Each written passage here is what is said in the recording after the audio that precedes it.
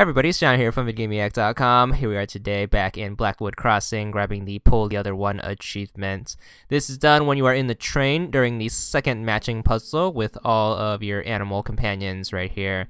What you want to do is you want to just ignore them for now and then head to the back of the train car. You'll notice that there is an emergency exit lever to the left right next to these fine folk.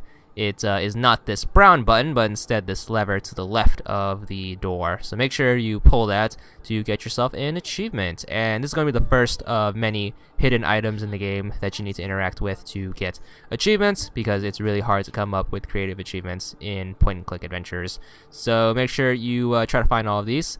And once you interact with it, you should get the achievement for 50 gamer score. And that's all there is to it.